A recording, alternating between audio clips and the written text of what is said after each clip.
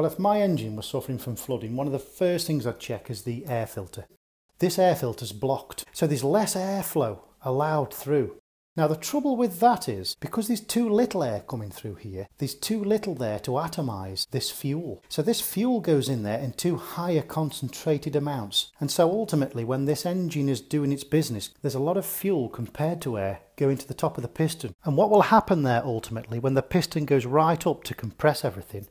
It's in there as liquid. And as we know, liquid petrol doesn't actually ignite.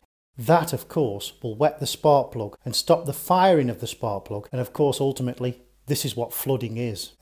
So in this case, it's a case of either having a new air filter, or if it's a cleanable, serviceable one, it's removing it and giving it a good clean out.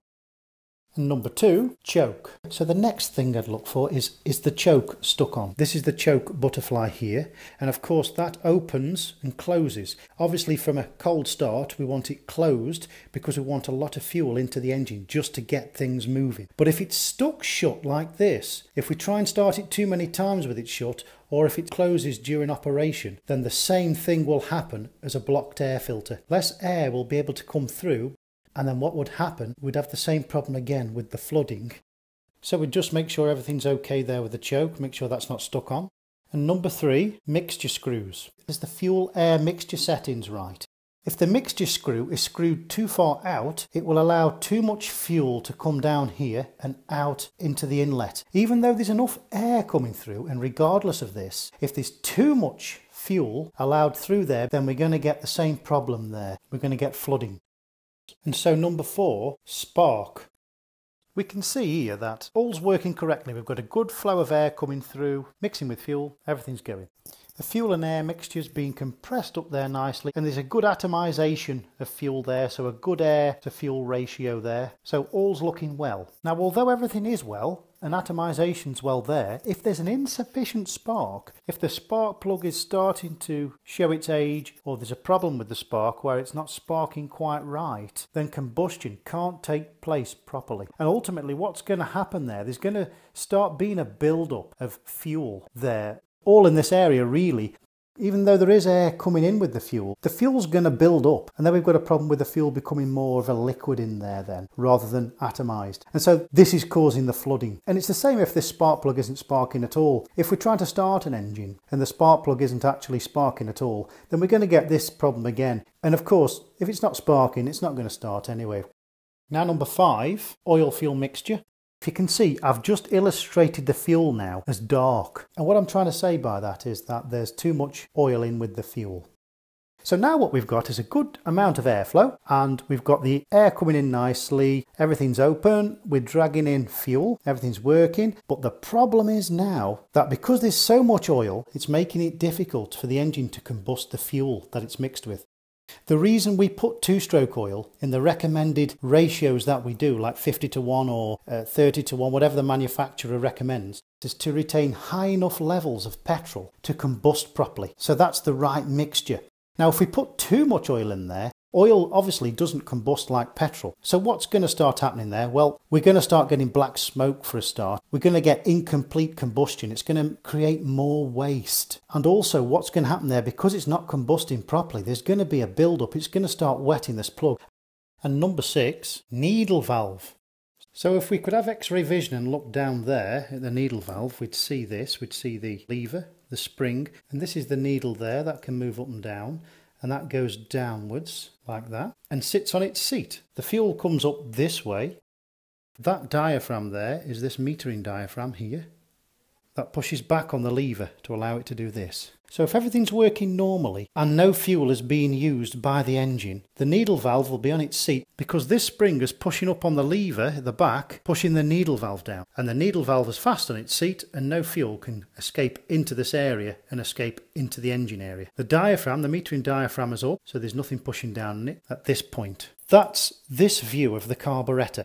Now when the engine's running and this carburettor's in its working state, fuel's coming through and the movement of the piston is driving the fuel pump diaphragm up and down, creating the pressure that way. So there's a pressure under the needle valve ready, but because the engine's using fuel, it's using fuel out of this area, drawing it out, making a vacuum there for that diaphragm, which is pulling the diaphragm down, pulling the lever down, opening the needle valve, allowing this pressurized fuel to keep going up and through. So that's the working operation. It's doing this.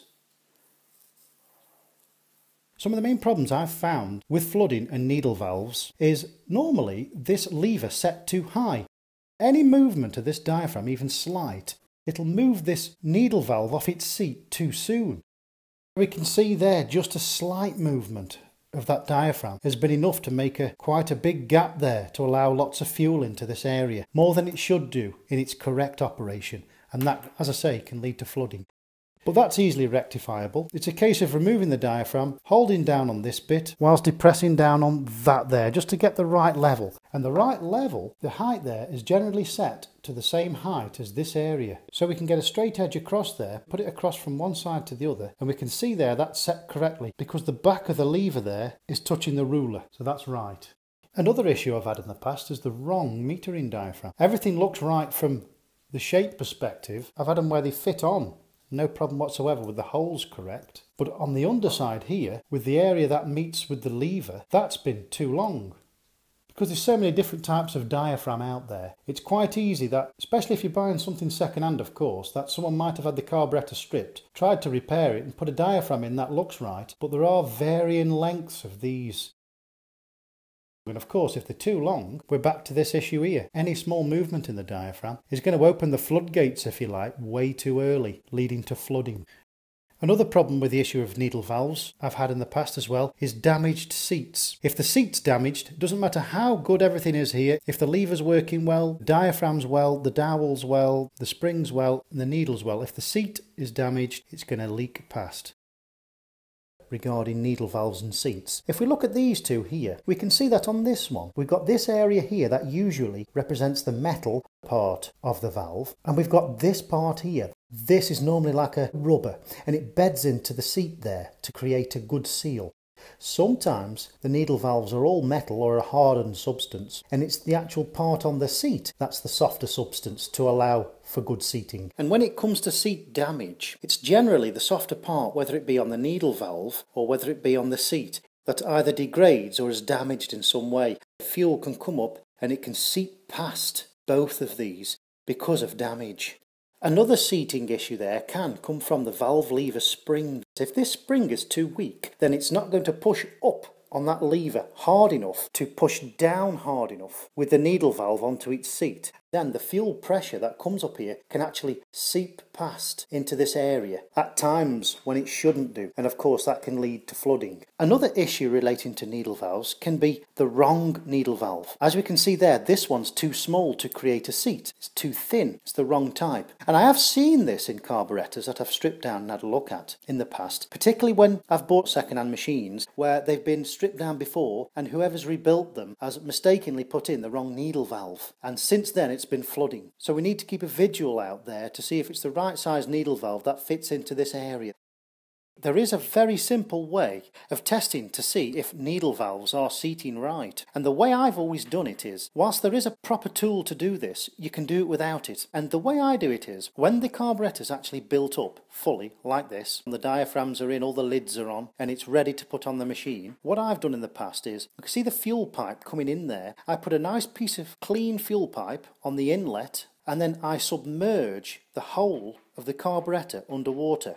And then we blow through the tube. And basically, if everything's seating okay there, no air will get past. But if it's not seating and the air's allowed to get past the needle valve there, it'll actually seep into this area here, as does the fuel, and it'll come out the main jets, and then you'll see it there coming out as bubbles in the surface. Finally, number 7, fuel quality. Now, something that is a little bit more controversial, and something I have actually had problems with in the past, is the quality of fuel, and the lack of quality of which that can lead to more insufficient combustion in the engine, and sometimes can lead to flooding. Now, I've only had this problem a few times, because I've always made sure I've got fresh fuel. What can happen is that when the fuel is stored for too long, the more volatile, the more combustible component of the fuel, it's more reactive and it evaporates into the atmosphere. And then what it leaves behind is a less combustible material. And trying to start the machine on this type of degraded fuel, if you like, just isn't very good, and it doesn't combust as well, so it can lead to flooding. This needs throwing away. So at that, I just want to thank you so much for looking at my 7 possible reasons that can cause flooding in a two-stroke. Thank you for watching.